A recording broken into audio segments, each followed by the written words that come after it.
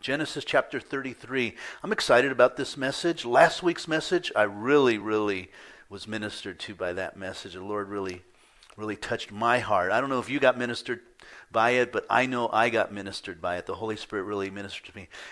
And the same is true tonight as we go through chapter 33. The Lord has really ministered to me. This whole relationship with Jacob and his wives and Laban, and now we're going to see tonight with his brother Esau, now is just been really interesting to me. It just has brought so much illumination to my own life and my own situations and the things that are going on in the world today, going on with Calvary Chapel. So I'm excited about it. God is good, and he's always doing a work. So tonight's theme is equitable restoration. What a neat word, huh? Equitable. And I chose that word specifically, and I'll define it for you. What it means is when two parties agree to disagree and yet work together in peace. And as I thought about that, isn't that really every relationship we have? No matter how close it is or distant it is, we have to learn to disagree agreeably and yet still work together in peace. It's really is true. In all of my years, I found that there is no perfect relationship. I have not seen a perfect relationship. I used to have a friend, and he would always tell me that, oh no, our relationship's perfect. We never fight, we never argue, we have no problems. And then down the road, you realize that they had major problems. You know, there is no relationship that is perfect. I found men and women who were able or unable to have equitable relationships. Some have parted their ways, and there have been few who have understood their roles within the body of Christ and have been able to work together graciously. And it works that way, really, when you really think about it. It really does, that you're able to work together equitably. 3 points tonight. 1, relationships. I'm going to talk about what is a relationship. And I think that's important because I don't know if we know what a relationship really is. And then I'm going to talk about being able to agree and disagree agreeably. And then, lastly, be at peace with the situation and the relationship. In this chapter, let me give you the context. We find Jacob and Esau finally experiencing restoration. They are both at peace with one another and therefore live in peace with each other. They have not seen each other for over 21 years, and now the Lord has brought them back together. If you remember, the Lord told Jacob, go back to your land, to the land of Abraham, your father. And so the Lord is pushing him that way, and now he's going to meet his brother Esau tonight. Let's go ahead and start with verses 1 through 7 as Jacob and his family meet Esau. Now you have the context last week of Jacob sending, remember he sent the groups to Esau to soften his heart with gifts and so forth, and then he was going to be at the end. So he gives us some details here where he changes that a little bit. Jacob has been wrestling with God. We saw that last week. In verse 30, Jacob called the name of the place Peniel, for I have seen God face to face, and my life is preserved. So he had this encounter, this connection, this change that just drastically changed his whole perspective and direction in life. Because he encountered God, he saw God face to face. In verse 1 it says, Jacob lifted his eyes and he saw Esau was coming, and he was coming with 400 men. So he divided his children among them, Leah, Rachel, and the 2 maidservants. So after wrestling with God, Jacob had the confidence that God would keep his promises to Abraham and now to Jacob. He changed it. The divisions, instead of sending them and then his family being last, he switched it around where he would be first, and then his family, and then the rest. That shows confidence, that now he has a faith and a trust in God. So he approaches Esau cautiously, but yet he approaches in faith. There's a Psalms 27:3 that says, though an army may encamp against me, my heart shall not fear. Though war may rise against me, in this I will be confident. And it's in the Lord that we have our confidence. No matter what is going on around us, no matter what trial or sufferings we may have, we have the confidence that God is with us, that he never leaves us or forsakes us, and he'll give us the strength. In verse 2, it says he put his maidservants, their children in front, Leah and her children behind, and then Rachel and Joseph, and then he was last. He crossed over and bowed before him, that is Esau, 7 times to the ground until he came near to his brother. Notice the change in Jacob here. As he approaches Esau, he walks in front of the groups. The day before, he was carefully organizing the groups, and now it's changed to where he has the confidence to face Esau face to face. And so he precedes him, and then he starts to bow to the ground 7 times. There's been archaeology discoveries of that period that tell us that when you approach a king, you are to bow 7 times before that king. And by this, Jacob is acknowledging Esau as a lord, giving him that respect. This is the way that they would do it. You would approach the king from a distance. You would bow down straight, parallel with the ground, and you would have your eyes on them, and then you walk forward again and do that 7 times until you came right up to them and bowed the last time. And this is exactly the position that Jacob was in towards his brother Esau. Now it's interesting because Jacob took this position even though Isaac's blessing had said the opposite. We heard in 27:29, Isaac's blessing upon Jacob was, let the people serve you, and nations bow down to you. Be master over your brethren, and let your mother's sons bow down to you. That's what it said. But Jacob takes the position of humility here, even though he had the right to have Esau bow down to him. So verse 4, Esau ran, he met him, embraced him, he fell on his neck, he kissed him, and he wept. So the enmity between these two for 20 years in a moment just disappeared. You ever have one of those encounters where you had enmity with someone, and after a certain amount of time, they say time heals, you're able to not talk about the situation, but able to forget the situation and come together and just hug and kiss. It seemed like they just began to love on one another, we would probably say, right? As they both just gave a big, big hug. Brotherly affection. Proverbs 21:21 says, the king's heart is in the hand of the Lord. Like the rivers of water, he turns it wherever he wishes. Wow. The king's heart is in the hand of the Lord. He's the one that can turn hearts. He can soften them or he can harden them like Pharaoh. And in this case, he softened the hearts of Jacob and Esau. God has a way of touching the hearts of men and softening them towards one another. What changed Esau?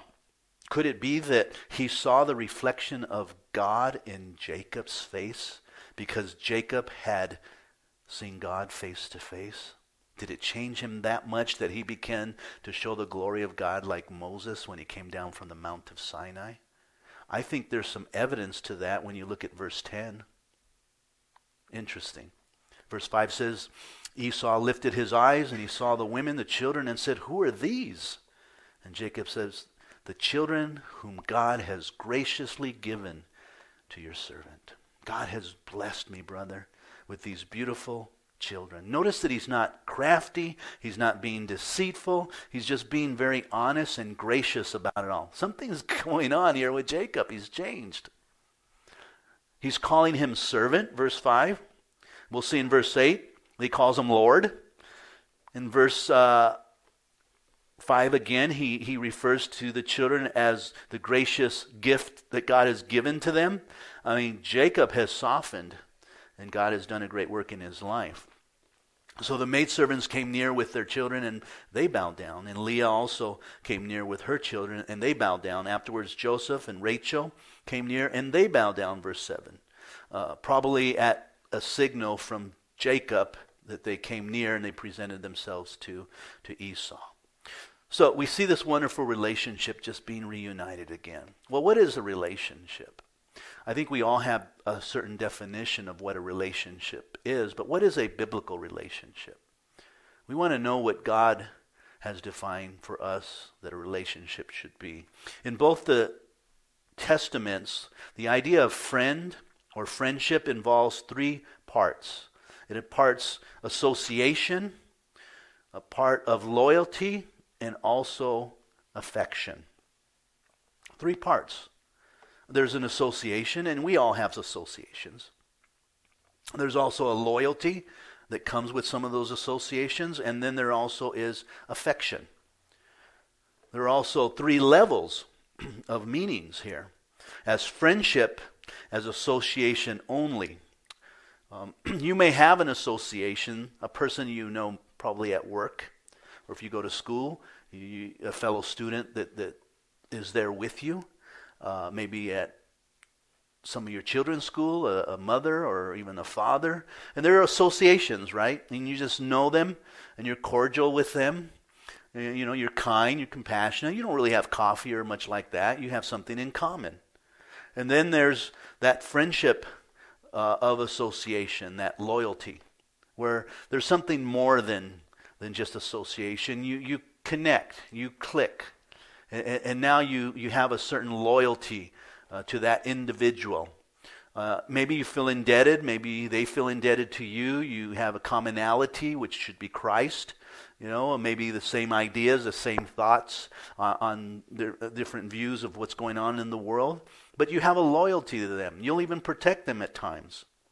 And friendship as association plus loyalty adds affection.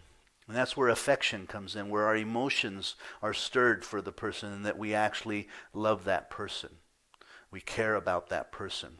Paul expresses this loyalty and affection relationship when he refers to several individuals with the language of family love. He speaks of Timothy and Titus as true children. And that is association and loyalty and affection. These are my children. I've poured into them. I've loved them as though they were my very own. And to Timothy as a dear son. And I treated him as a son. And I encouraged him, and I have so much hope for him as a son. Yet they weren't blood related. Yet they had a relationship. Onesimus is not only Paul's son, but he said his very heart. Wow, that is affection.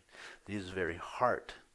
You know, there's a man that I could probably say within this church that I am definitely associated, loyal, and affectionate to. And you probably already know who it is. And that's Randy. I just love that guy. I love him. Is it because he supports me? It could be. Maybe we are like-minded. Maybe he's able to work through things and encourage me. But we talk all the time. We text each other. We have a relationship with one another. And I just am connected to that individual. And I thank God for him. This last weekend, he texted me, say, hey, we're coming home for the weekend. He was all excited because they thought they'd be gone for the whole month. And I said, praise God, because I am sick and I don't know if I can do Saturday morning. So I'm just like, God, you are so good how you set things up. And he came right in and took over. And just took over the men's breakfast. And I love the fact that God sets this up between me and him.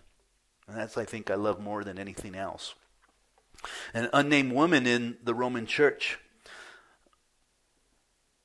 is mother literally to a Christian named Rufus, and figuratively to Paul, considered a mother. That's a relationship. Making lifelong friends is rare in today's culture, isn't it? And due to many factors. For one, we are moving addresses all the time. People just seem to not stay in one place, so it's hard to create loyalty and affections. You might have associations. But even when we stay in one place a long time, the fast-paced life doesn't allow that creation either. I've noticed that in our society. Used to be a time when the boys were very, very little. Virginia and I, we knew all the neighbors. We'd go over to the neighbors. They'd come over our house. We had relationships right there in the neighborhood. We moved here years later, and it just seemed like that wasn't the case as much. And even more so, we've known, we had lived right across the street from a family, and we never even met them for years and years. Fast-paced life, social media. It may help us connect and associate with people, even old classmates and distant relatives, but it also poses an electronic barrier to the kinds of practices most necessary for deep relationships. It doesn't allow for that, because you can quickly just say a few words and then you're off and you're going and you think you're having a relationship. But it's the connection with one another that really makes that relationship. There's just something about touching. It's a difficult thing to do, but have you ever touched your friend? Esau and Jacob, they hugged each other, they kissed each other, they wept with each other. There's a connection that's made there when you touch someone. There really is. If we ever had need of wisdom regarding friendship, I think it's now. And what we need is biblical relationships. The book of Proverbs has a few things to say about relationships. It's wise to have good Christian friends. Listen to what Proverbs says. Proverbs 13:20. He who walks with wise men will be wise. But the companion of fools will be destroyed. So when you choose friends, you want to choose wise friends. Very wise friends. Not friends that will tear you down or help you tear others down. When the relationship is deep and respectful, it will survive adversities. Proverbs 17:17 says, a friend loves at all times, and a brother is born for adversity. There's a friend that loves at all times, no matter what. Love covers a multitudes of sin. Maybe that's why I love Randy so much. He overlooks my sins. And love does that. When you love someone, you don't look at the sin in their lives. Because, guys, we're all sinners, are we not? We all fall short of the glory of God. And we don't all do things the same way. If we want to have a relationship with a friend, we got to be friendly, right? You have to be friendly too. I don't have friends. Well, have you ever thought about going out and being friendly to someone and getting friends? Because you play a big part in it. Proverbs 18:24, a man who has friends must himself be friendly, but there is a friend who sticks closer than a brother. And I think that's speaking of Jesus Christ. That even if you don't have friends, there's a friend that's closer than even a brother. And that's Jesus himself. If you want to be a good friend or want a friend, it will take time and work, definitely. It will take time and work. It really will. You will need grace, you'll need mercy, and forgiveness for one another in that friendship. And lastly, choose a godly friend. A godly friend. One that really loves the Lord. You know, we're to choose our spouse the same way. You choose a spouse that loves God more than you. You really do. Because then you know they're going to love you according to the Bible. And so choose your friends the same way. Choose friends that love God with all their hearts, and you'll have a good friend. We move on in verse 8 through 11 as there's an explanation about these gifts that Jacob was giving his brother Esau. Verse 8 there, Esau said, what do you mean by all this company which I met? And Jacob said, these are to find favor, my lord. And Esau said, I have enough, my brother. Keep what you have. And Jacob said, no, please, if I have now found favor in your sight, verse 10, then receive my present from my hand, as much as I have seen your face, as though I had seen the face of God, and you were pleased with me. Please take my blessings that is brought to you, because God has dealt graciously with me, and because I have enough. So he urged him, and he took it.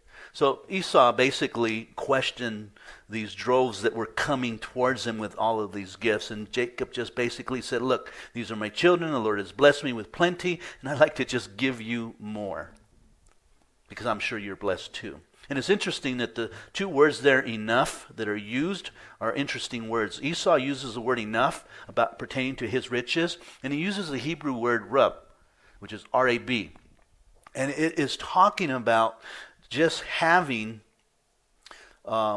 everything that he needs. I'm sorry, not everything that he needs, but just having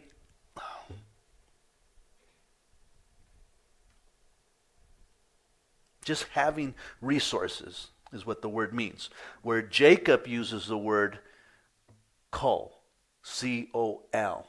And in the Hebrew, that means having everything. And so there's a difference. Where Esau's materials are enough for him, where Jacob says, I have everything I ever need. And what he's talking about here, he's talking about the resources that God has given to him. That he can have faith in God, that God will give him everything that he needs in life.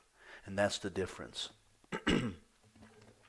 Verse 12 through 17, the voyage continues on home for Jacob. Look at verse 12. And Esau said, let us take our journey home, and I will go before you. So here he offers to take Jacob to his home there in Seir as an escort. And so he's suggesting, let me be your protection, let me guide you, let you just follow me, and we'll get you there. But Jacob wisely, I think, declined it. Look at verse 13. He said, my Lord knows that the children are weak, and the flocks and the herds which are nursing are with me. And if the men should drive them hard, one day all the flock will die. So Jacob's having I think, a reasonable excuse here for the tiredness of his camp and so forth to move forward. But he's also using some wisdom. He doesn't want to go back to Seir. He's being cautious. Please let my Lord go on ahead before his servant Jacob, and I will lead on slowly, so the livestock and the children are able to endure until I come to my Lord in Seir. It would seem that Jacob is still a little unsure about Esau here. He's hesitant to go with him to Seir, especially since God told him to go back to your father's land and not to Seir, which is more south of where the Lord wanted him to go. And so he's being obedient to God, yet being cautious with his brother. He wants to take the slower pace and go with his animals and his children who are weary and so forth at a much slower place to where God told him to go. And so Esau said to him, verse 15, let me leave with you some of the people who are with me. But Jacob said to him, what need is there? Let me find favor in the sight of my Lord. So Esau returned that day to Seir. So he finally accepted and said, okay, go ahead and take your time. I'll go back to home. So Jacob journeyed to Succoth, built himself a house, and made booths for his livestock. Therefore the name of the place is called Succoth. Now this is the first time that the Hebrews literally built a house out of stone or mud, whatever they used at that time, a place of stationary, calling itself homes. They have lived in tents up to this time. And I made a point this morning how that was so unbiblical, some thought, because God doesn't want us to be attached to this world. He wants us to be detached from it. We are sojourners, the Bible says. We're passing through, and so we should not get too connected to this world or the things of this world. We should hold on to them very loosely. And it seems like he was holding on to it a little bit longer than he should have been. And God's going to move him in a second here. So Jacob must have felt greatly relieved at the reconciliation with him and Esau. However, he did not want to get any closer in that association. Whether it was painful memories or maybe even thinking that possibly they might resurface. And so I think it's wise that we still kind of keep our distance at this time. And sometimes you have to do that. Sometimes there's nothing wrong with that. You got to give people some time. And so my next point, agree to disagree agreeably. A good friend will always A good friendship will be tested in time. Every friendship will be tested. I don't care who you are and how great your friendship is, it will be tested in time. Always will. Every friendship that I have had in the 55 years, okay, so let's say 50 because I'm at least 5 years old and I understood what a friendship was, have always been tested with some of the closest friends that I've ever had. And some of them have been their mistakes, some of them have been my mistakes, okay? Most of them have been my mistakes. You know, I'm not a friendly guy, I guess, but they've all been tested. Even in the strongest of relationships, there will be times when small disagreements can cause mountains to grow out of molehills. So it's important to keep striving for better communication with one another. The term agree to disagree or agreeing to disagree is a phrase in English referring to the resolution of conflict. Usually a debate or a quarrel, whereby all parties tolerate but do not accept the opposing position. That's something we need to understand. That we don't have to agree on everything. We can learn to agree disagreeably. Walter Martin taught me that. He would often talking with people. He's saying, well, I disagree with you, and we can disagree agreeably. Thank you very much. Next caller. You know, that was Walter Martin. And I learned from him that I don't have to agree with everybody, and I don't have to confront them on what they believe either. Because in time, like Virginia always reminds me, in 100 years, is it going to matter? And do we value the relationship more than we do the fact that we might be right or we might be wrong too? And learning to disagree agreeably is wonderful. And we have a right to our beliefs and what we think is right, because what one person thinks is correct, another man might think is not. And they could both be right. I know of situations where both were right. It's just a matter of opinion. I've known situations where both are saying the same thing, but they're saying it in different ways, and they don't even know it. And those are the areas where we have to work at. The phrase agree to disagree first appeared in print in 1770, when at the death of George Whitefield, John Wesley wrote a memorial sermon which acknowledged and downplayed the two men's doctrinal differences. He came up with that phrase. Even though they had differences, he was able to write. There are many doctrines of a lesser nature. In these, we may think and let think. We may agree to disagree, but meantime, let us hold fast to the essentials. And that is so true. There are so many things that are of lesser degree in our life. And especially when it comes to how we do things. That sometimes is the issue with a lot of people. How are you doing it? I've just learned that there are different ways of doing things. There was a time where a person said, why don't we turn the lights out on Wednesday? I'm like, why would we do that? Well, because we're worshiping and just make the ambient mood, you know, and just kind of right the spirit. I go, yeah, but then if the lights are out, people won't see the lights coming from the windows and see from the outside that we're here worshiping. Then they drive up, they won't want to come in, you know. And so the two different ways of doing something, you know, and I'm like, well, okay, we could try it. And it was like, yeah, let's keep doing it. I'm like, you know what, I don't like it. And it was like a thorn in his side. We need to learn that there are things that don't really matter. Reproofs, corrections display a deep and faithful relationships. They really do, when we're able to receive reproofs and corrections. Proverbs 27:6 says, faithful are the wounds of a friend, but the kisses of an enemy are deceitful. How can we improve our relationship? Philippians 1:27 says, let your conduct be worthy of the gospel of Jesus Christ, so that whether I come and see you or am absent, I may hear of your affairs, that you stand fast in one spirit, with one mind, striving together for the faith of the gospel. Notice that he adds that word striving. First he says that you stand fast in one spirit and one mind. And then he says striving together for the faith. There's a striving that takes place. You know what strive, that means you're going to disagree agreeably. You're going to work through things and come up with the best. But when it's the faith of the gospel, you have to keep it. You have to keep the essentials clear. Paul said in Ephesians 4:1, and I love this chapter. It's a good chapter to read on relationships. It really is. It's one that you should probably read a lot and try to even memorize the whole chapter. But let me give you 3 verses.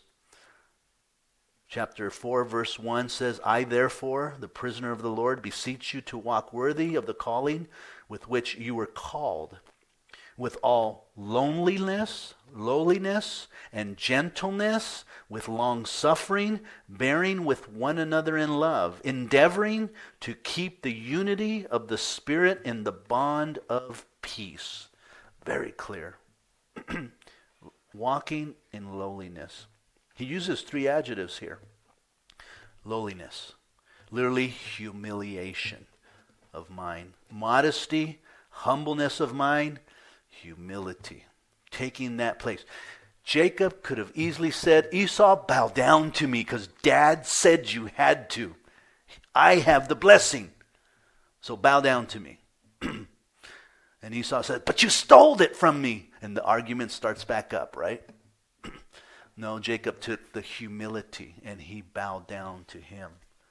That was very wise of him. This seems to point to our attitude towards ourselves in our relationship with God and with those individuals. Then the gentleness that he spoke about implies the same idea of meekness, which is strength under control. Strength under control. That's what meekness really means. This is the attitude that we have towards God. We submit our lives in obedience to the precepts or the Word of God, even though we might desire to elevate ourselves. So we're meek. And then long-suffering. This carries the idea of being patient, but also tolerant and forgiving. Patient, tolerant, and being forgiving. And these are divine characteristics that we need to pray for in the power of the Holy Spirit. We really need those things. We are to bear with one another, Paul said, in love. Carries with it the idea of patience with each other, frailties, and with our faults. Forgiving one another as Christ has forgiven us, Colossians tells us. Not winking at sin, I'm not talking about sin, but also not applying a haughty and vindictive attitude towards one another. Peter said this, above all things, have fervent love for one another, for love will cover a multitude of sin. The secret to unity in our relationships begins with how we view ourselves within the body and how we view others. It really does. We shouldn't have a haughty spirit. I am no different than you are. I am a man just as you are a man. Pastor Dave was sharing with us yesterday. He's, on CCA. He's one of the overseers of Calvary Chapel Association. And he made this point. He says, we're all senior pastors here, and you know how we have to be shepherds of the flock. And that's a very difficult thing to do, he said. He says, can you now imagine me? I am now a shepherd of shepherds. Because that's even more difficult. Because he says, because you guys are all arrogant, and he just started, everyone starts laughing. You're worse than the sheep. But keeping that right perspective, that we're all sinners, we all have responsibilities, we're all to be humbled. Philippians 2:3, Roman just went through it. Do nothing out of selfish ambitions or vain conceit, but in humility consider one another better than yourselves. So Esau returns that day his own way. Jacob returns this way. They learn to agree disagreeably, and they go on in peace. Look at verse 18 through 20. Jacob moves on to Canaan, coming first to Shechem, which was the first stop of Abraham back in chapter 33, 18 through 20, where Abraham had built his altar, and he secures some property here. Verse 18, then Jacob came safely to the city of Shechem, which is in the land of Canaan, when he came to Padam Aram. And he pitched his tent before the city, and he bought a parcel of land where he had pitched his tent from the children of Hamor. Shechem's father, for 100 pieces of money, when he erected an altar there and called it El Elohi Israel. So he crosses the Jordan, comes into the land there at last where God had directed him to go. Now, it's possible, and we really don't know, but it's possible that within that time of erecting the building and the tents and so forth and finding a home, that he did go and visit his brother Esau in Seir. They were close enough that he could have. So keeping that distance, but yet having that relationship with one another. But we really don't know. So he erects an altar, and he calls it God, the God of Israel. And this is the first time that Jacob has used the new name of God that had given him. So God, the God of Israel. He's talking about himself there. You are God, you are the God of me, Israel. That is a changed person who understands that God, you are my God, and I humbly follow you as you lead me. You rule over me. We see Jacob building this altar to the Lord, just as his father and grandfather had done. Why did they build those altars? To sacrifice, to be reminded that they needed a Savior, that the Messiah was coming. And that was something that they never wanted to forget, something that we should never forget, our Messiah. We should have an altar, in a sense, a reminder what Jesus has done for us on the cross. It should never get old. It shouldn't be something that we think that we've heard it enough. I can't hear it enough. That my Savior died on the cross for me. That he took my sins in my place. I love to think about all the things that he had done for me because he loved me. And he loved us. That he was willing to take our place on that cross. That God himself in all his glory had no need of us, but yet he created us. And he loved us so much to not let us perish in our sins, but to literally come down and become a man like us. And he took our place on that cross so that we could have eternal life. That moves me. It blows me away. That tells me that I am so important to him, even though I don't feel that. I feel so ashamed at the things I've done, the things I did, and the things even that I do. And yet he still loves me. There's no height, there's no depth, there's no width, no power, no principality that can ever separate me from the love of God, or you from the love of God. That should move you to love him even deeper, because he gave his life for us. And so that altar was a reminder of the Messiah, the Savior that would come and die for us. Jacob, he never once called the Lord my God, and now he says my God, which speaks of that relationship that we have with God. So he calls it El Elohi Israel, God, the God of Israel. He's my God, by the way, just as he was Jacob's God, and he should be your God, and you should desire a relationship with him. And when you have that relationship, and I'm talking about with the relationship we just talked about, not just association, but loyalty and affection, that you are committed to him, and he is committed to you too, that changes your life. He loves you that much. And I hope you have that relationship with him. If you don't, you need to pray about having a deeper, committed relationship with Jesus Christ. You notice how Jacob is at total peace now. He's my God. I have enough. I have everything that I need. What more do I need? There's a place where God is enough and more than enough. Do you know what I'm talking about? There's a place where it doesn't matter what's going on in the world. God is enough. There's a time when you don't even care if your house is falling apart. God is enough. I have God. I have God. And my home is in the eternal state. And like Shadrach, Meshach, and Abednego, go ahead, Nebuchadnezzar, send us into the fiery furnace. You know, if the Lord wants to take us, he'll take us. But if he doesn't, then he won't. But we're at peace with that because God's enough for us. And if we're gone through this fire, we'll be in the presence of the Lord.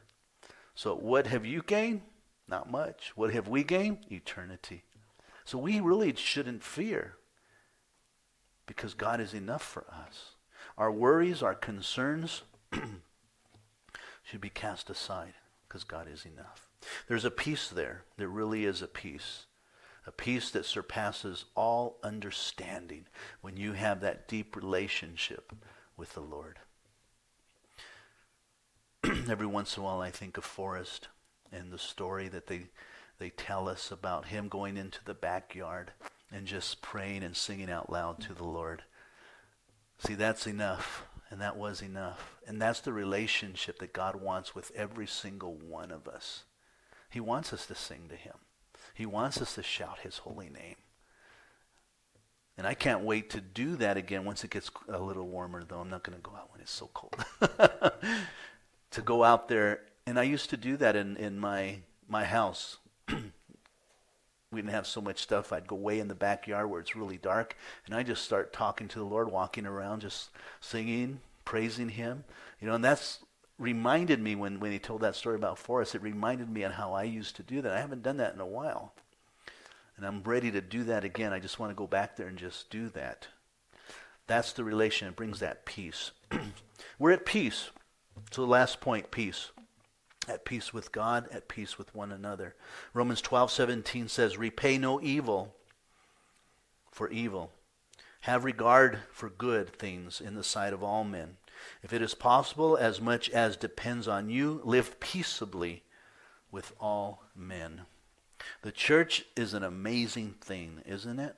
It is an amazing organism made up of people from all different nationalities and backgrounds and upbringings with traditions and ideas and philosophies, and God takes these people and he brings them together into this relationship, and there is a peace that is there. I was sharing again, I think it was this morning. Years ago I had a job in Corona, it was a little mobile home park. The lady was complaining about her bill being too high, so I spent a little extra time. She was 80 years old. She had one of these little walkers, and she got her way down out there. And I spent a little more time just checking it out. And I found out that she had a water leak, and it was leaking on a wire, electrical wire, which was causing it to short out, which is causing the usage to speed up. And so I told her, just have the maintenance people correct that, and you should be fine. Well, then we started talking. She was a Lutheran. She was a Christian most of her life. And we started talking about the Lord. Her husband was a Christian and so forth. And we just, right away, I believe she was from back east somewhere, and we just hit it off. Here was a 22-year-old and an 80-year-old talking about the Lord, and we just had the neatest time. And I think probably for a whole year, we would talk to one another. If I was in the area, I'd go take lunch, and we'd have lunch together. She'd invite me in, we'd sit at the table, and we'd just have lunch. We got so close that she started asking me questions about her finances, and then she said, could you hold on to all these stocks for me? And I started getting a little scared. I go, no, that should be the responsibility of your children, not me. She goes, well, thank you. Could you find out how much they're worth? And I said, sure, I can do that for you. But it was getting that close. There was loyalty. There was emotions there. And there was a peace there. The church is an amazing thing. It really is when you think about it. These are realities, and these realities are true among us as a degree as well in this church here. We have different backgrounds, points of views, upbringings, and yet we're a church. Therefore, Jesus really is our peace. This is why the New Testament talks so much about conflict and the need for peace. The church needs it. Listen to these admonitions that God gives us. Be at peace with one another. Mark 9:5. Be at peace among yourselves. 1 Thessalonians 5:13. Live in harmony with one another. Romans 12:16. Pursue what makes for peace and for mutual upbuilding. Romans 14:19. So peace is something that we have to work towards. We really do. We see the peace of Jacob in this situation and his brother very clearly. They were able to work it out. Though they're not like the most loyal to one another and emotionally connected, yet there's a peace there. We can live that way. There's nothing wrong with that. Let me close. Just a quick sentence here. The truth that kept Jacob going forward, I really believe this, was the promise of God to Abraham, Isaac, and Jacob. I think that really kept him going forward. That God was enough for him. And so he was able to restore that relationship with Esau and move him back to the promised land. God had given him this promise also, and we need to keep him in our sight at all times, no matter what the struggles, until he fulfills the promises that he promised us. He should be our center. He should be enough for us. And when he is, everything else will just fall into place with our relationships. Let's pray. Gracious Lord, we thank you for your word and this beautiful picture, Father, that we have. My heart is, Lord, that some of these relationships that have been broken, Father, within Calvary Chapel, Lord, within churches, within families, Lord, can somehow be mended, Lord. And if not necessarily back to the place where they were, but just a peaceable love, a disagreement to disagree agreeably, Lord. One day, Lord, it will all be over. We'll be in heaven, and we'll have that perfect love, that perfect understanding. And we'll know all things as he knows all things. And we won't have these struggles that we have. Unfortunately, Lord, we live in a fallen world, and we will always have these struggles. Help us, Lord, to take the position of humility, Lord. Even as Christ gave us that example, Lord. He went to the cross like a lamb to the slaughter. He said not a word, Lord. And he is our example, Father. Let us not stir things up, Lord, but let us learn to walk in unity. And we pray this, Lord, in Jesus' name. Amen. Amen. God bless you guys. Men, the Forged Ministries on Saturday morning is meeting at 8 o'clock. So we've changed it from 6:30 to 8. So if you'd like to join us at 8 for a half an hour of prayer, and then we'll just do a Devo, you're more than welcome to join us. So it gives you a little bit more time to sleep in. I know some of the guys, I'd love to go, but it's really early. So I'll be here at 8 o'clock this coming Saturday if you'd like to join us. God bless you. We'll see you Sunday. Be safe out there. A lot of crazies this holiday season.